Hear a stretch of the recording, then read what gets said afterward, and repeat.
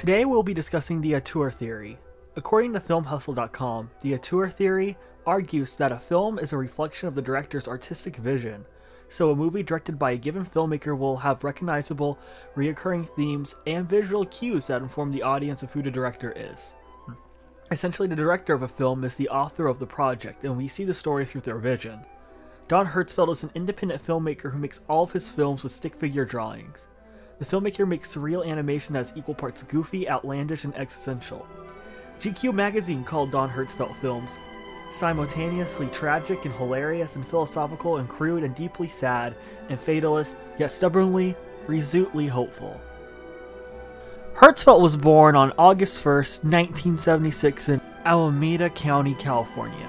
When Hertzfeldt was 15, he decided to pick up a video camera and film some of his homemade comics, discovering a weird and cheap way of doing animation. He ended up later graduating from the University of California with a BA in film studies. Don Hertzfeldt originally hand-drew all of his films and filmed them using 35mm cameras. Don Hertzfeldt stuck to a more old-fashioned idea of making animated films, and used techniques such as multiple exposures, in-camera mats, and avant-garde photography. One of the earliest films Hertzfeldt made that gained notoriety was called Rejected. My spoon is too big.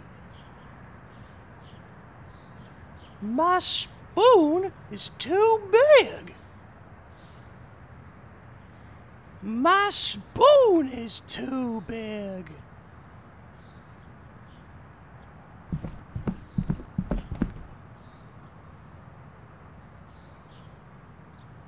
I am a banana.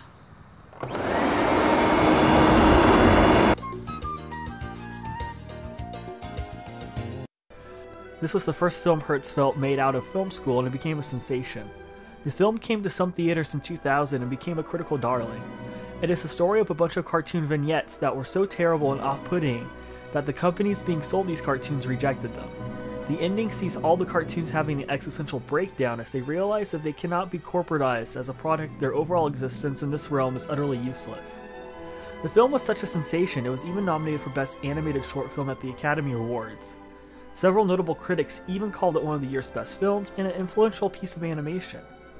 If anyone is unfamiliar with Don Hertzfeldt as a figure, it is most likely that they have seen Rejected compared to anything else he has made in his career.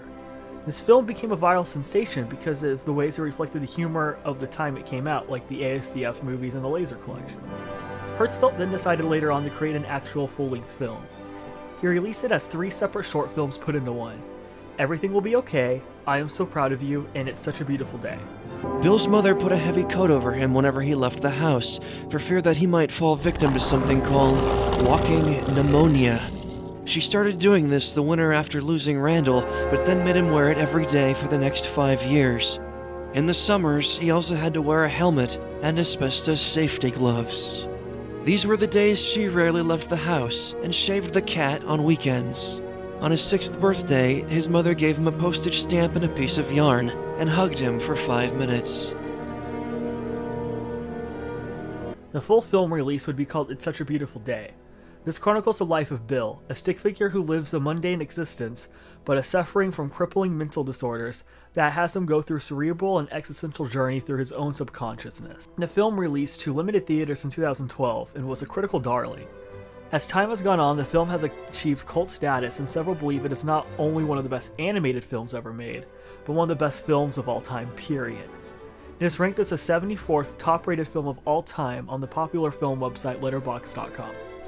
Hertzfeldt's latest films are the World of Tomorrow short film series. When you were only 13 years old, you nearly drowned in the lake behind your home. And if that were not bad enough, as your head slipped beneath the surface, your entire adolescent life flashed before your eyes, totally humiliating you for a second time. To this day, you still suffer from nightmares of drowning. At night, your memories of them will often replay in my own dreams. I confess that I sometimes look forward to drowning together when I turn out the light. Hertzfeldt's science fiction series tackles the existential nature of the future and what would happen if we could warn our younger selves of the future. He brought on his 4-year-old niece to voice one of the characters, and her rumblings inspired some of the aspects of the film. There are 3 short films at the moment in this series, and all 3 have been critical successes as well. They have won countless Sundance, Annie, and South by Southwest awards. I believe it to be some of the most cerebral and mind-boggling filmmaking ever made. The latest film, Episode 3, is able to explore more themes about love, loss, and finding connection in 30 minutes than the majority of 2.5-hour epics.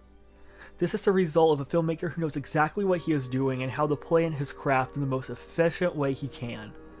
I think this perfectly describes the auteur theory. One of my favorite things about Hertzfeldt is that he is so entirely of his own vision, it is hard to describe him with any other filmmaker.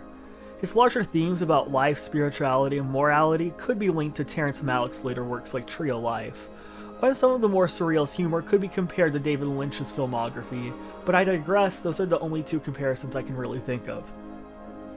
Don Hertzfeldt's films all tackle one thing: existentialism. Existentialism is a form of philosophical inquiry that explores the nature of existence by emphasizing experience of the human subject, not merely the thinking subject, but the acting, feeling, living human individual. While Hertzfeldt's films do not have human subjects in them, they all tackle the concepts of why we think and feel the way that we do. They all tackle the human condition. The 3 of his films we tackle today all deal with this universal theme. Rejected shows the struggle of corporations finding meaning outside the capitalistic society. Do their avant-garde nature hold any meaning if we do not sell product efficiently? It's Such a Beautiful Day shows the struggle of living with a mental illness. The idea of isolation and not understanding your role in the universe at the moment, it's existential dread. While the World of Tomorrow series is introspective existentialism.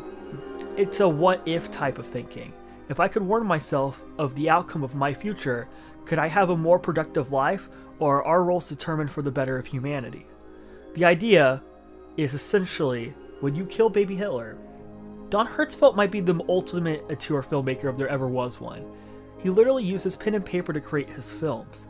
Through his own company, Bitter Films, he is able to make ideas he has come to life in the exact vision that he has. He doesn't have the typical tools or method filmmakers usually use to create their films.